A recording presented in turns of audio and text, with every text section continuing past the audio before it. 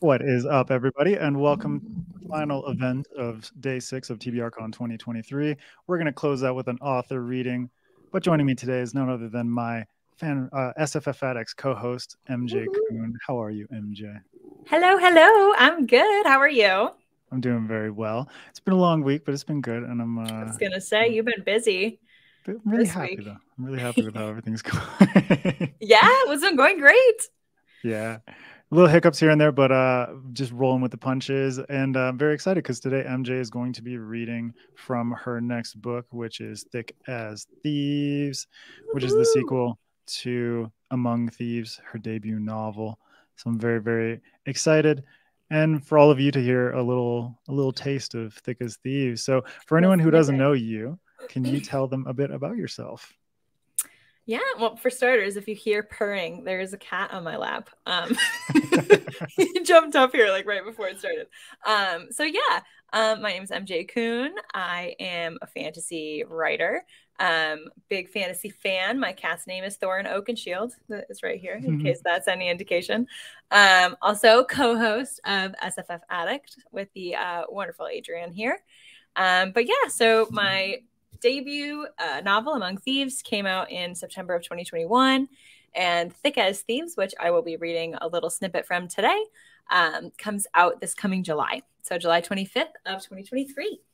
Oh, I love it. And for anyone who hasn't read Among Thieves, can you give a little sense of that book and the world that it takes place in? Yeah, so Among Thieves, it's a fantasy heist story. So 6 thieves are teaming up to steal a magical artifact, but every single member of our heist team is secretly planning to screw over the whole rest of the crew. So it's kind of set in this like gritty setting. There's a lot of betrayals, very character-driven story. And yeah, the magic system is pretty dark. It's a good time. You're selling your book pretty damn well, huh? Yeah, I know, right? Feel like, well, okay, so I have comped it. So for folks that don't read a lot in the like fantasy heist crossover genre, I'll comp it as like yeah. I'll comp it as like Game of Thrones meets Ocean's 11. But for folks that do read a lot in the genre, it's directly inspired by the Lies of Locke Lamora, is what made me want to write this book. So if you liked The Lies of Locke Lamora, my publisher has also comped it to Six of Crows, though it is in the adult market, not YA. So if that's kind of your jam, you might want to check it out. Yeah. And Foundry Side by Robert Jackson Brown is another Yes. one that's very similar there. But Love that book. what do you love about thieves and rogues and all those scoundrels and morally gray folk?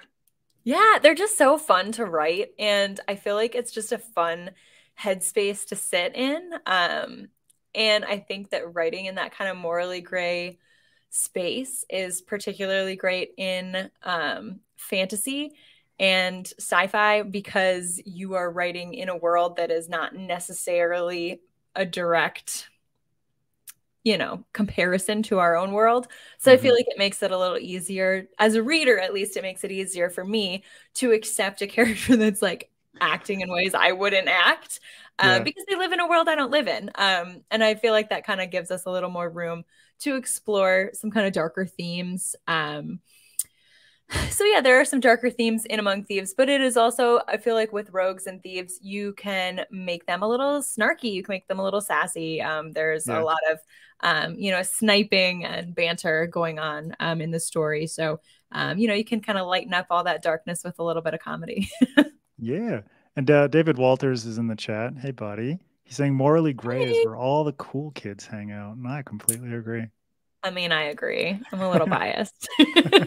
I'm just like, yeah, I'm a cool kid. Right? I want to be a cool kid. Can I play? I'm morally gray. Come on. Right? All right, awesome. And so you told us a little bit about Among Thieves, but how does Thick as Thieves kind of play into things? And just for folks out there who don't know, this is a duology, so you can start and finish this series this Yes, July. yeah. It will So can you not tell folks? be ongoing and never finished. I promise you. Yeah, so it's a duology. It's Thick As Thieves follows the crew from Among Thieves on their next gig, basically their next job. There's a lot more shifting loyalties still. I introduce a few new characters that are a lot of fun. And yeah, it does end. The story does end. We get a satisfying conclusion. I hope satisfying at least at the end of this story. So you won't be, stuck waiting on another cliffhanger. Yeah, all those people that were bitching about Among Thieves ending on a cliffhanger. The sequel wasn't confirmed yet, but it had already been written. To say, in their defense, it didn't end on a cliffhanger, and it was billed as a standalone. So it was like, what? That's just publishing bullshit. Sorry, people. It was always meant to be a duology. It just took me a little while to get the sequel confirmed. But yeah, it's been written since before Among Thieves even came out. So it's been ready to go for you guys for a while. You all shall be satisfied. And MJ is going to be doing a reading, and then afterwards we'll do a little bit of a Q&A. We're going to do some chit chat. And can you tell people which section of the book you chose to read and why you chose that one to showcase Thick As Thieves? Yeah, so I'm going to be reading a little snippet from chapter 2 of Thick As Thieves. And I will let you guys know I tried so hard to find a snippet that didn't have a spoiler for Among Thieves. It's not possible. So if you haven't read Among Thieves yet, tread lightly with this reading.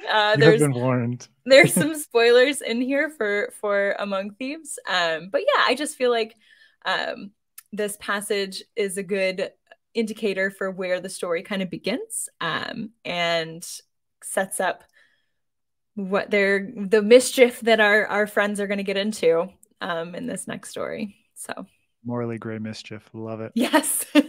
Well, everyone, you've been warned. Spoilers ahead for Among Thieves. MJ, take it away. All right.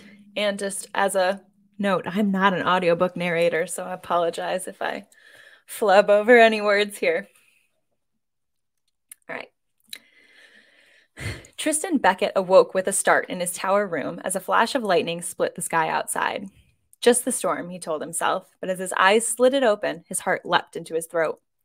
There was something outside his window. Not something. Someone. That was impossible. No one could scale the height of the Shadow Keep, especially not in a storm like this. But his stomach twisted as he recalled one person who could absolutely accomplish such a feat. Someone he cared for more than any other living soul in Timor. Someone he had betrayed and left for dead. Thunder rattled through the night, this time accompanied by the tinkling sound of shattering glass. Tristan gritted his teeth, peering through the darkness of his bedchamber. Another bolt of lightning rent the blackness, revealing a hooded shadow stalking across his fine-woven rugs, soaked in rainwater and dripping with mud. Silver throwing axes glinted at her belt. The Butcher of Kerouac. She had come to kill him at last. To be fair, he was surprised to have survived this long anyway. He had fully expected his father to kill him the instant their ship pulled out from the harbor in Kerouac. Instead, he had been locked in the captain's cabin where the worst thing that had happened was that the man who brought him his meals called him Dennison. Technically appropriate, since that was his birth-given name. But Tristan didn't feel like Dennison. After all, Dennison Shadowwood had been a prince, sheltered and coddled, naive in the ways of the world. Tristan Beckett was a card man, a con artist, a pickpocket. As loathly as those things might be, he would rather be any of them than the Prince of Edale. He would rather live in the gutters of Kerouac forever than play son to his monstrous father again. But Tristan Beckett wasn't just a thief. He was also a coward. He hadn't fought when his father had led him back into the Shadow Keep. He was confined to the Western Tower, his every step mirrored by adept and shadow wardens, but his father kept him alive. For what purpose? The summer sun gave way to driving rains of early autumn, and still Tristan was alive. There was no way his father had suddenly had a change of heart. No, there had to be a reason Tristan was still breathing. He just couldn't figure out what it was. But none of that mattered anymore. Raya Catella had come to finish him off.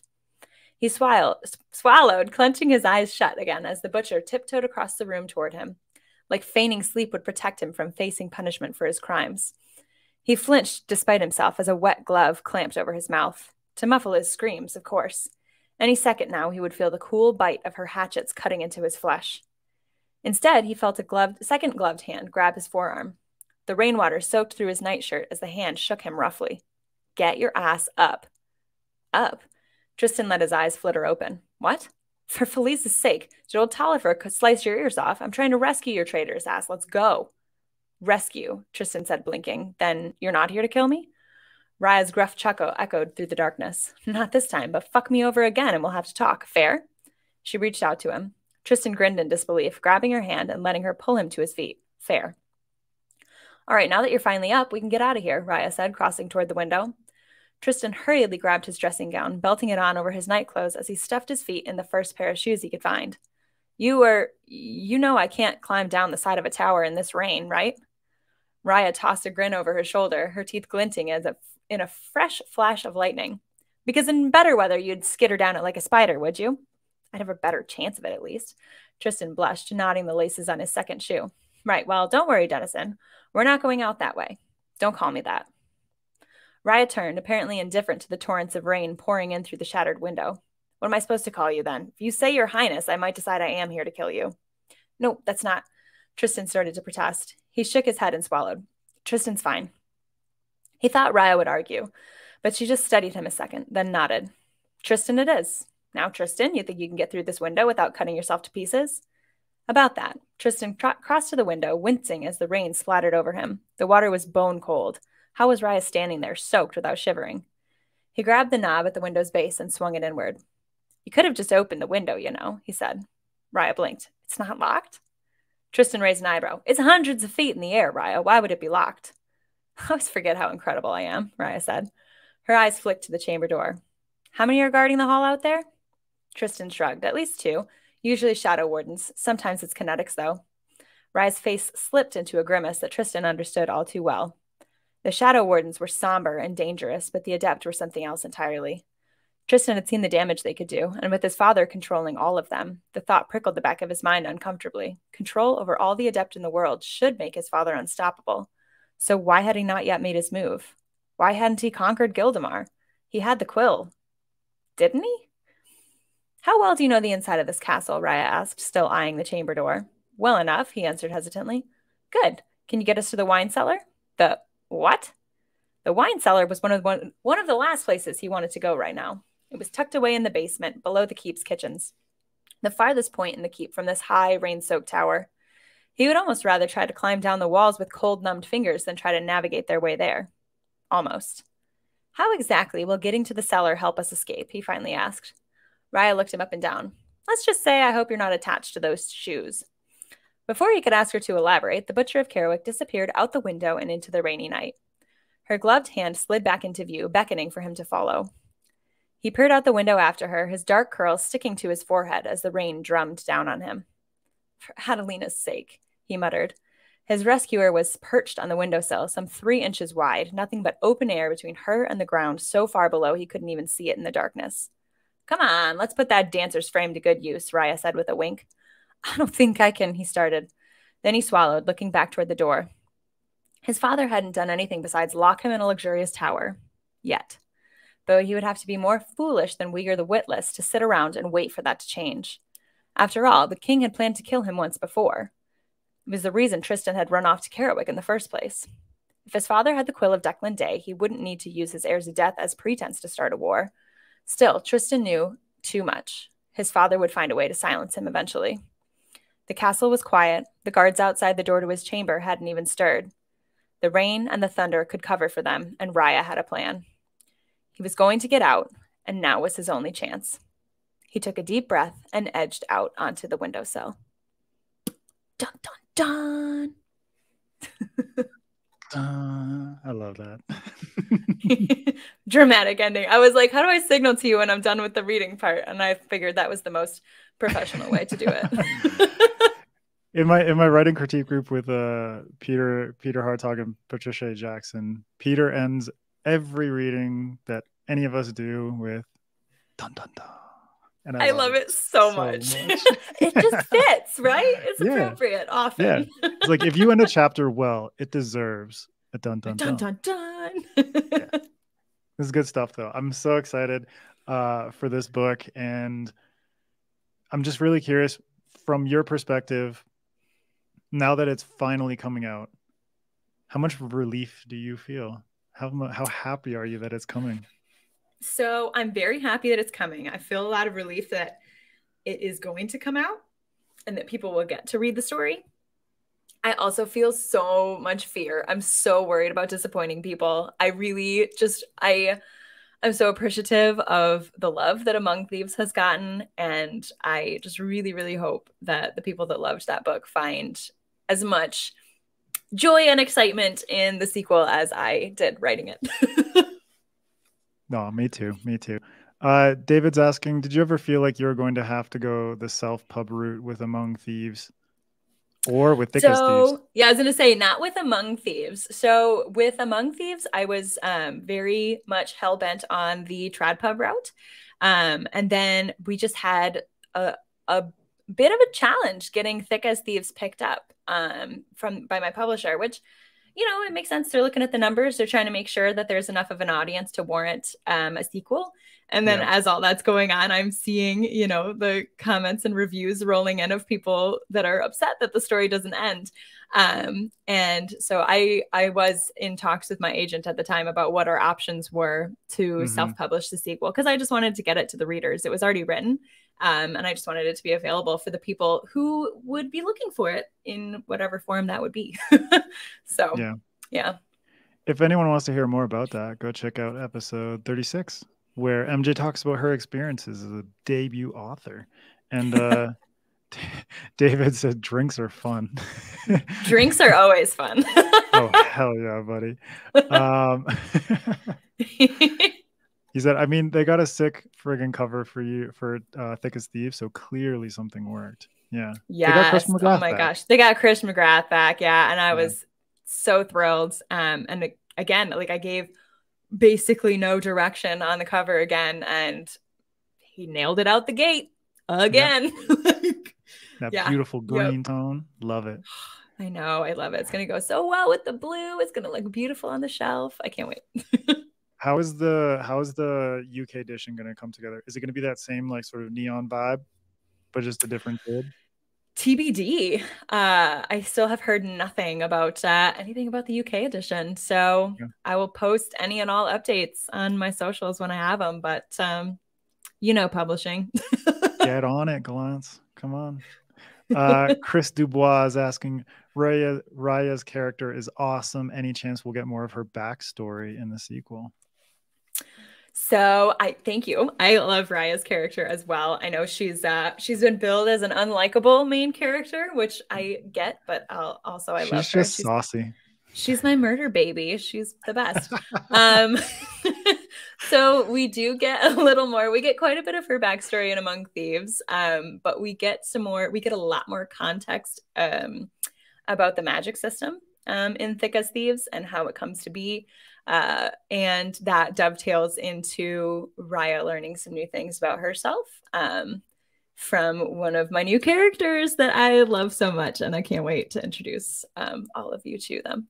Oh, so exciting. I'm really, really excited. And on that note, I'm you mentioned elaborating on the magic in the sequel and stuff like that.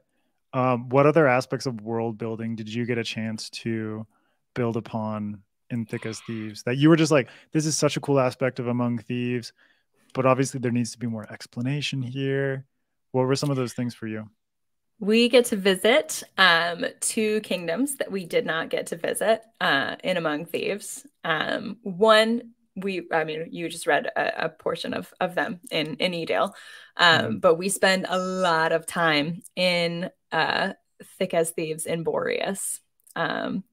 So you get a good little taste of the Northern Kingdom in this story, which was a lot of fun to write because I feel like it was a radically different culture from the culture in Dresdel, which is where they spend a lot of time in Among Thieves. So it was fun to kind of write that contrast for the characters. Yeah. Yeah, right on.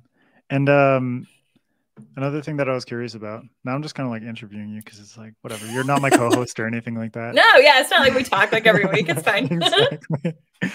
What was I going to ask? For all the characters that you've got going on, so it's like you really nailed multiple POV in Among Thieves. Are there any characters that you felt like really you know, you felt like you stepped up their game in comparison to Among Thieves, where it's just like, oh, they shine so much brighter than they did in the first book. Yes. So I heard a lot of feedback. This was like before I stopped reading my own reviews, which I don't read my own reviews anymore.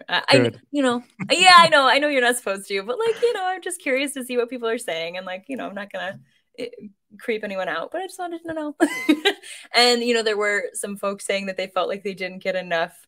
They didn't really feel like they knew Ivan or Nash enough, which is so funny because Nash is not so secretly my favorite character. I'm always like, she's my secret favorite, and I say it in like every interview, so it's not a secret anymore. But we spend a lot more time with both Nash and Ivan in Thick as Thieves, and I'm really excited for people to get a little bit more inside their heads and spend a little bit more time with them. So as everyone just betrays the shit out of each other. I mean, it wouldn't be our little dysfunctional found family if they weren't screwing each other over. Yeah, that's what it's all about. We're morally gray and we betray each other because, Yeah, it's the vibe. It's the vibe. Betrayal vibes. But they're fine. They're fine. So if anyone watching hasn't read Among Thieves and are like, oh my God, these people sound like terrible people. They are. They're largely terrible people, but they're like terrible people with good reason, and they're so fun about it. Yeah, they like do heists and kill people with axes, and they're lovable assholes. All right. There we go. It's like on one end of the spectrum you have like Ocean's 11, where everyone's really like suave goofy and like got their stuff like suave together. and like heart of gold and whatnot. Yeah. But then you're like playing a middle ground. Yeah, where it's like likable, but they're also shady. Is like a more likable version of the guy from the first 10 minutes of the Italian Job. Okay. Right? That's a comp right there. That's a comp right there. Literally that whole thing, like that guy from the first 10 minutes of the right. Yeah, but like just more likable. Yeah, I like it.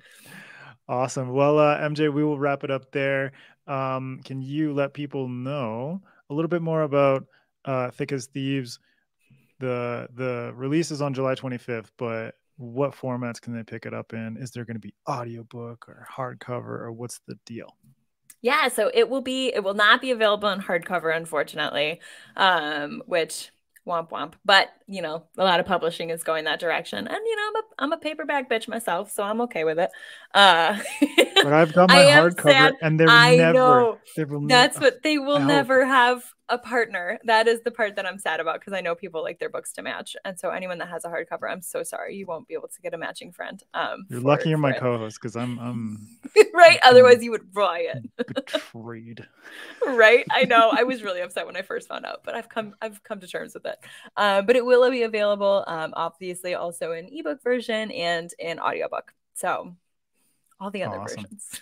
Well, I'm very, very excited. And for anyone who hasn't read Among Thieves, go check it out. It's very fast paced. You're going to have a great time. There's a lot of shenanigans and violence and swearing and all the stuff that MJ loves to play around with. So swearing in real life, yes. The violence, not so much. Don't get me on a list or something here, Adrian.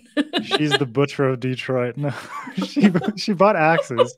So I apologize to MJ. It's like if any like Detroit police are listening or something, come knocking on my door. That's all right.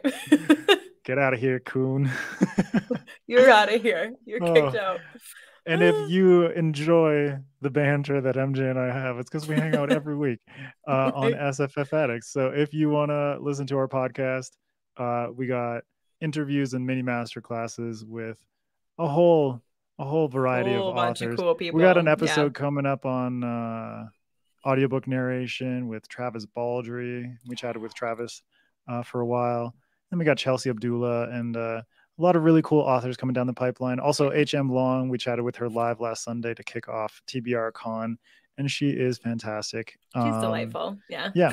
So you can all go check out all that stuff. And MJ, where can people find you on social media? Yeah, you can find me across all the main ones. So TikTok, Twitter, Instagram, at MJ Kuhn Books, or just mjkuhn.com. Wonderful. All right. Well, thank you everyone for tuning in. I hope you enjoyed day 6 of TBRCon 2023. We got 2 days left, and I'm really appreciative to all of you who've been tuning in, and I will see you all tomorrow. Good night.